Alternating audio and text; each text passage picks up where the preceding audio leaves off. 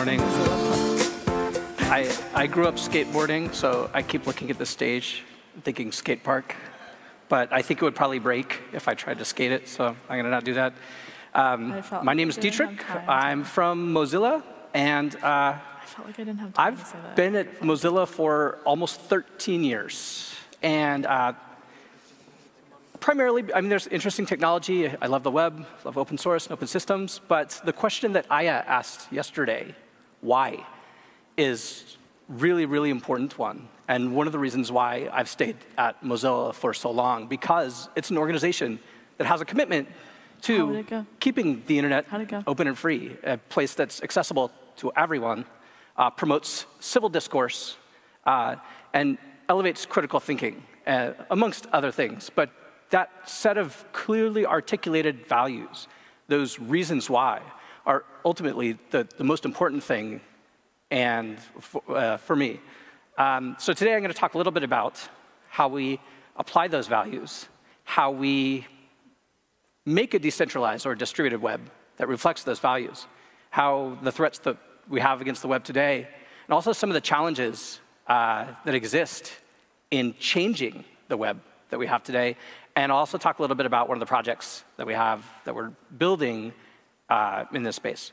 So this is Mark Sermon. He's the executive director of the Mozilla Foundation. And I think it was like 2010, he did a talk. And actually, I tried to go back and watch this talk. It is on YouTube. But apparently in 2010, they didn't have HD cameras, and the quality was so blurry. So just to paraphrase, the bit that really stuck with me from that talk is what does it take to be a 100-year organization? How do you develop technologies, platforms, systems that last, have that type of longevity? There are not a lot of non-governmental organizations that have been around that long. And the web is what, 20, 25 years now? And it's facing serious problems. The internet can be an inhospitable place at times right now, with surveillance capitalism and hate speech, and the internet being used as a disinformation platform by governments. So what do we need to do to make the web a more hospitable place? By any measure, the web really is a success. There are an estimated 4.5 billion web pages and an estimated 1.5 billion websites. This is an unbelievably large amount of human activity that we put online. In contrast, the combined app stores of Apple and Google are estimated to be around just over 5 million apps. So this is actually not to scale. A fair rendering would actually make those Apple and Google icons invisible, and you wouldn't be able to see them. With that amount of human content, of human creation online that browser vendors are responsible for, though, it really is, it's a responsibility, and we take that very seriously. We need to make sure that as much of those 5 billion, almost 5 billion web pages can still work, that they can be read by everyone, that they still function. Along with that success comes some challenges as well. People who make the web are really comfortable with how the web works. We're really familiar with how browsers work. They're well-understood security models, well-understood set of capabilities and constraints. What do we need to change, and how are we going to be able to change that? There's some resistance to change, especially in talking about how you implement distributed and decentralized technologies on the web. Some of our biggest fans are some of the most challenging when it comes to talking about things like Ethereum, things like blockchains, things like distributed applications. But as long as the web stays centralized, we need to have these conversations. We need to figure out how to really move forward. Some of the bigger complaints, like how do you imagine a world without URLs? URLs are a core part of what made the web powerful, accessible, universally available. But ultimately, a lot of people don't understand actually how they work.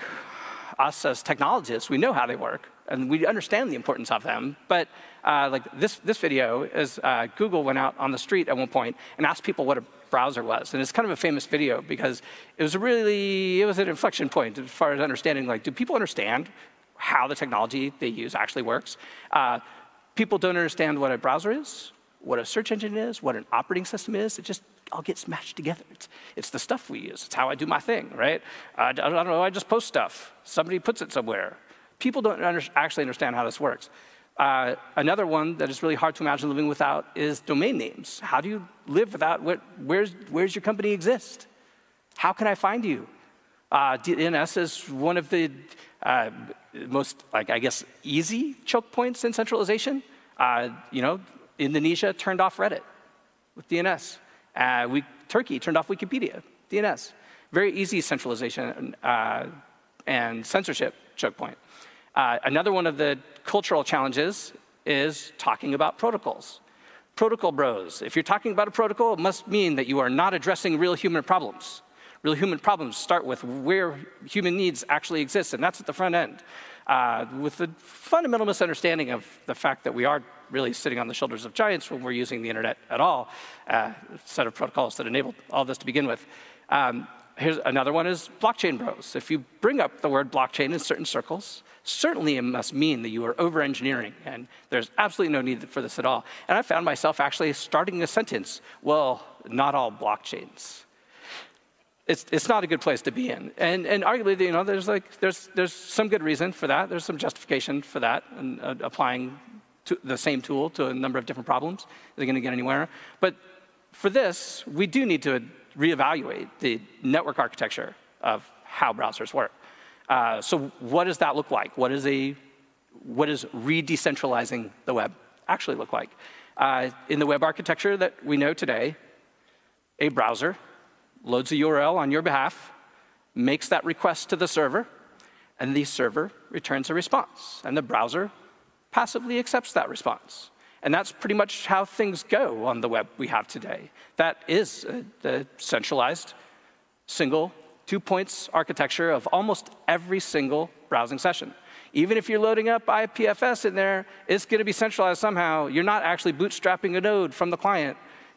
Every proxy to a decentralized or distributed service is still just a centralized proxy. There are a number of problems with this, which we talked a little bit about already. Easy to censor. All the different problems where that actually are just daily annoyances. Sites go down, sites get DDoSed, a business goes down, goes out of business, and the site goes down, or they get bought by a bigger fish. That's a service you love so much suddenly disappeared, poof, never to be seen again after being bought by one of the big tech companies. Ultimately, though, it comes down to the fact that all the power resides on one side of this relationship. And the browser itself doesn't have any say, really, in what comes back. The server ends up being kind of like that friend you go to meet, and they always seem to be the one that decides what you're going to eat and where you're going to meet. And you start talking to your other friends, and you realize that they're also being treated this way by this friend. And then you hear that they've been actually taking notes about what you've been talking about while having dinner. And then you hear that they've been taking those notes and selling them to people who really aren't your friends. And then you end up one morning in a refugee camp on the border of Myanmar or a victim of genocide because that friend was Facebook. These are real problems that we need to solve and that are going to be really difficult to solve with this architecture. Incredibly difficult to solve as long as we have that centralization choke point. We won't be able to get past this point of massive structures, massive amounts of control over human activity.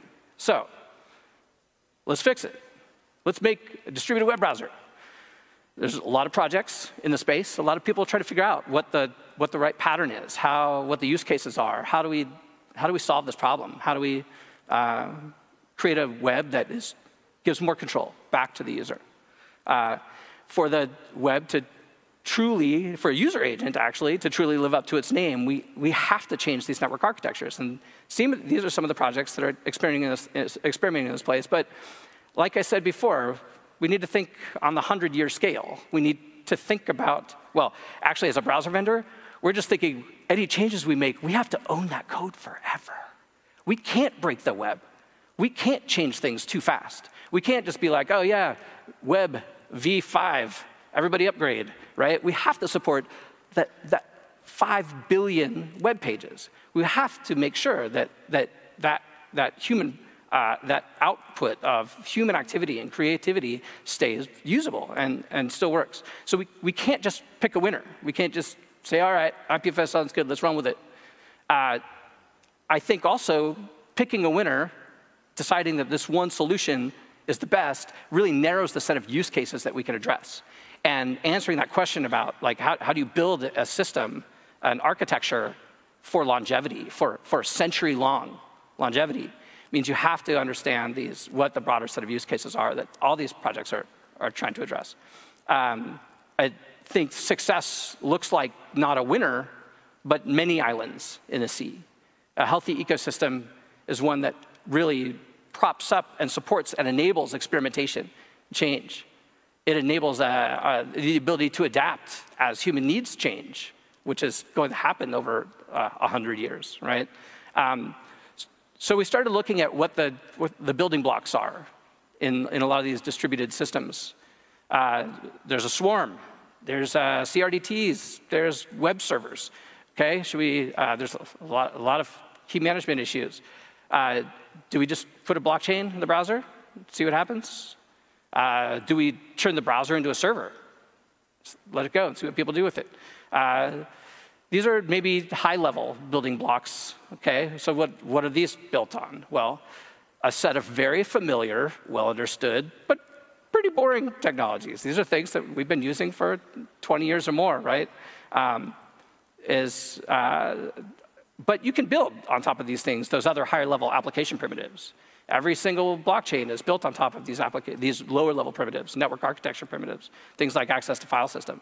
These are all things the web doesn't really have today. The web browser has been a client for 20 years, and nothing but, for the most part. Like a few different experiments and things that didn't really last, implemented things like discovery. But there's no real file system access that works across all web browsers, for example. So if these are the kind of lower level primitives, how do we get these into a place where people can start experimenting and building those higher level primitives in the web? This is kind of the world that I live in as somebody who works building browsers. There are these 3 basic execution scopes. We could, build distributed application capabilities into Firefox itself and just make the browser part of the application where we implement these types of features. It'll be slow going. We won't be able to meet all the needs of these projects that I've been talking about have today and the needs that your projects have today. So that's not ideal, and we are resource constrained. We're probably the smallest. Okay, no, we definitely are the smallest of the web browser vendors building major in-use browsers today. Do we want to put UDP APIs inside of a web page in JavaScript? That also sounds like maybe not the right level of abstraction. And browser extensions, which you're probably familiar with from installing MetaMask, it might be the right middle ground. It might be the place where we can, say, expose some of these capabilities, but without overcommitting too much, with letting people experiment, letting projects like yours experiment, but without deciding that, okay, the web is going to have this API and live with it forever. And without really trying to own or control what that distributed web looks like by just building it directly into Firefox. So this gives us some extensibility. It gives you some capabilities in a way that is a little bit more malleable, that we can experiment with. So I'd like to introduce libdweb. This is a project that we've been working on for the last couple of months that adds some of these basic primitives to web extension APIs. It so far adds the protocol registration, so you can register custom protocols, TCP and UDP APIs, MDNS and file system APIs. Talking with the projects in this space, key management seems to be really important as well. There are a number of changes happening in how Firefox works and stores keys at the OS level that maybe we'll be able to take advantage of. But as soon as we implemented this, the IPFS project took it, used their IPFS companion add-on, and migrated it into this experimental APIs, and actually got a full IPFS node running inside Firefox.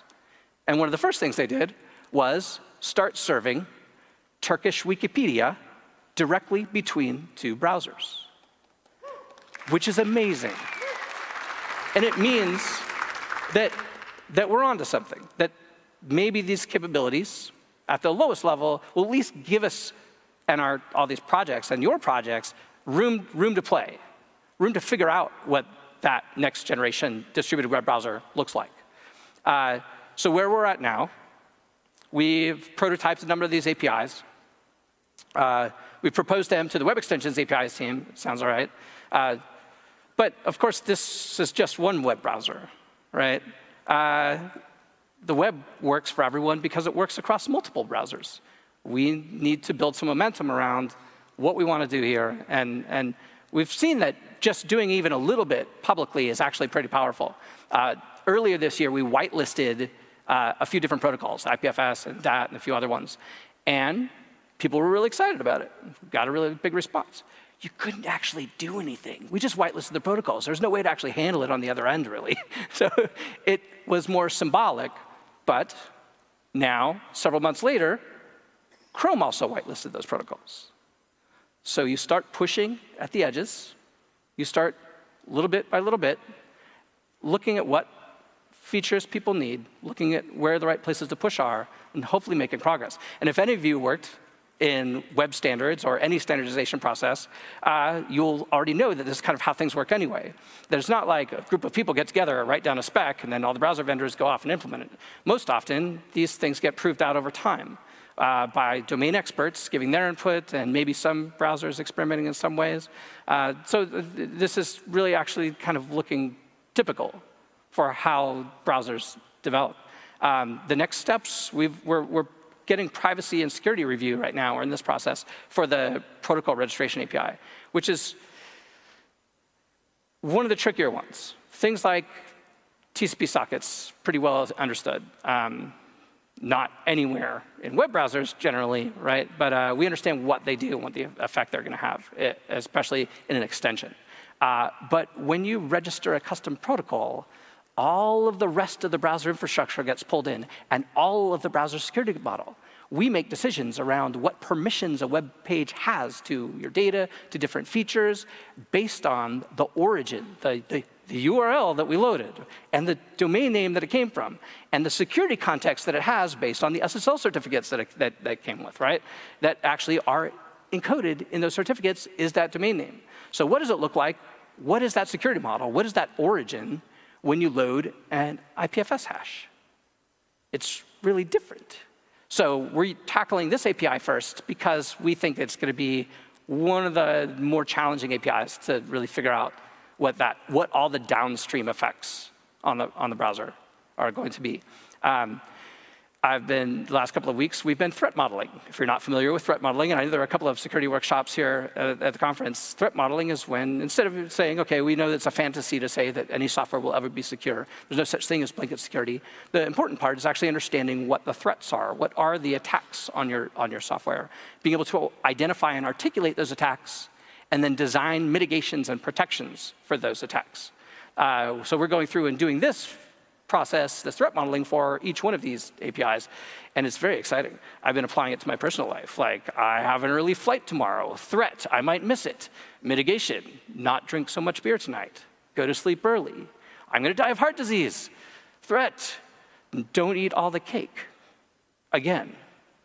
So it's a really useful process. I highly recommend you apply it to your software projects and your personal life. One of the other things we're doing is talking to a lot of these projects. What are these projects who are building distributed and decentralized web browsers or browser-like things? What do they need? One of the ways to do this is a W3C community group.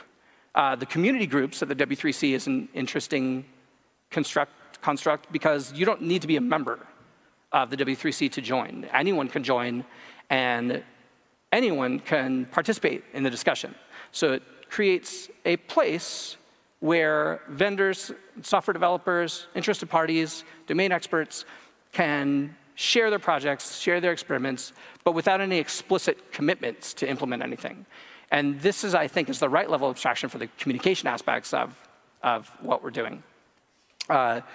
This is the Are We Distributed Yet project, which was, I think, initially started by IPFS folks. And as you can see, issue number 27 is where we're having this conversation. So if you're interested in participating in proving out and forging what a distributed web browser might look like, this is the place. Please come join and hang out. So this weekend, coming weekend, I'll be in Berlin for Indie Web Camp. The Indie Web community is fascinating, awesome group of people. They're actually one of the people that say if you're talking about protocols, it must mean you are ignoring real human problems. So we always have interesting conversations when we get together. But their set of principles for building software, I think, is pretty fantastic.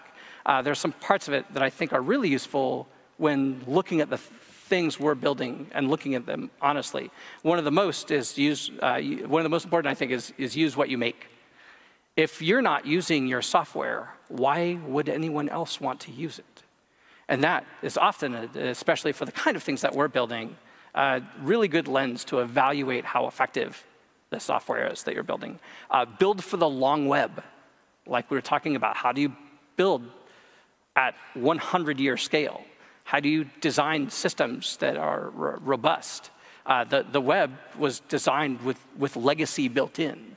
And I feel like that's been a pretty effective way of future-proofing it, because everybody wants access to those 5 billion, near 4.5 billion web pages. What are the characteristics of systems that can last that long? The idea of plurality as well. That are there multiple implementations of your software? Even if you don't agree, or they're competitors, the fact that multiple people can implement an interoperable version of the software is a testament to its strengths, and also is a great way to identify maybe the things that you've been in a bubble designing and might not be right. So a good way of identifying flaws, other problems that you might not see in a single implementation. Some of these lessons, I think, are really important in getting the distributed web to the place where we have billions of applications. Missing slide. Here we go. Yeah. So this is exciting. There are real users using dApps today for real things. This, I think, is probably the most important signal of whether or not what you're building is actually working. If real people are actually using it to solve human problems. Maybe those human problems are managing and feeding digital animals. That's fine. But if they're doing it all the time, then that's part of the course of our human life and activity. It means you're meeting a need. And getting that world to the same billions to at least 25 years, I think that focus on human activity, human needs and problems is really important. And I think that focus is what's going to get us back to an internet that is hospitable again. An internet that does meet human needs is a place where we can have civil discourse, where we can have trust again. Thanks.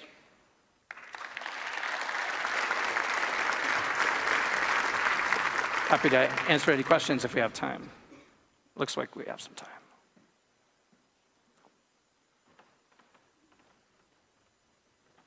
All right, thank you very much. Oh, sorry, we got one. What would you say are important metrics to measure dApp activity by? Because I know, there's quite a bit of dApps that claim they have users, but it's just like bots, basically. Crypto Shrimp was a really good example of that, where they had a lot of users, but it was just a small amount of people basically writing bots. Yeah, so I can't answer that question, but that seems like this community of people should be able to answer that question, right? I think that's going to be critical to having trust in things like dApp marketplaces. Trust in systems, especially if you're investing real money, things that have value to you, whether that's currency or not, into those systems. Having at least an agreed upon standard for how to do metrics for distributed applications is really good. Things like IPFS and even dApp protocol are pretty wide open. Like you could see who's asking for what for good or ill. It's really strong in some ways and also can be a real problem in some other areas. But building it into your protocol, some way of being accountable in a meaningful way is probably going to be important. But how that works, like you said, it's really challenging. It's really different than doing metrics on the centralized web. Maybe you could argue that actually having not trustable numbers reduces the threat surface, because right now, metrics on the centralized web are kind of how we ended up in this surveillance capitalism place to begin with. Thank you. Yeah. Any more questions? Thank you. Hi. My question is, how much of what you're doing now, of what you described with IPFS and things related to the distributed web, you are doing in collaboration with other browser companies? Right now, this is just us working with a few of the different projects that I listed, mostly entirely in open repos. #dweb on irc.mozilla.org is where a bunch of people from different projects are hanging out. I don't know if other browser vendors are working directly on these types of APIs or not. I know that Chrome did whitelist those couple of protocols. I don't know. I'm not clear on what that actually means in the context of what they did, if it does unlock any other capabilities in their extension environment or not. I think my understanding was that it just did what ours did initially too. It meant that you could load a web page that was hosted from within the extension itself and not actually outside. But I'm not totally sure. Yeah. Thank you very much for Mozilla to take a lead in having the browsers support some of these decentralized web. We're depending on it. What do you need from us to try to get more support internally from Mozilla? We need you guys to succeed at this.